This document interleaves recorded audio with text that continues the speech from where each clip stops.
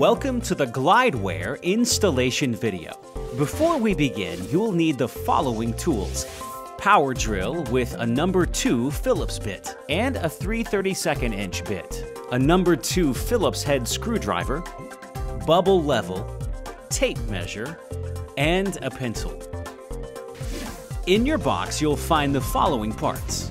A 4-inch wide, non-soft close unit contains a Glideware unit, mounting bracket, adjustable hooks, and a screw pack with 1 1/4 inch screws.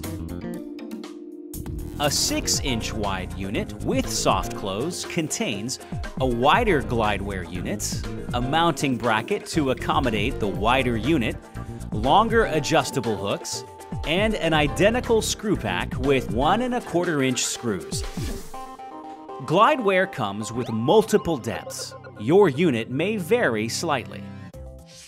To begin, measure the width of the cabinet opening. Find its center and make a light pencil mark at the top of the face frame.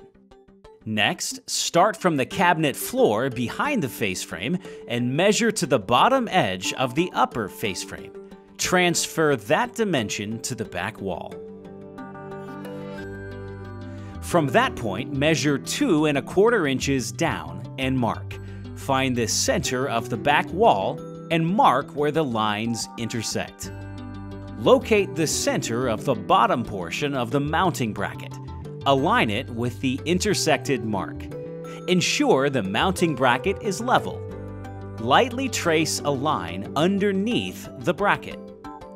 Pre-drill both holes with the 3/32 inch bit, using the mounting bracket as a template. Preset the provided screws through the mounting bracket so they stick out the back. This will help ensure the screws line up directly over the pre-drilled holes, secure to the cabinet. Make a center mark on the front of the Glideware unit.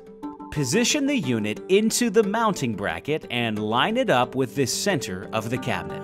Pre-drill the 2 holes with the 3/32 inch bit. Next, secure the screws. Do not over-tighten. This could split the wood. Set your hooks through the top of the unit. Each hook can be positioned to face multiple directions. Your installation is now complete. Enjoy your product for years to come.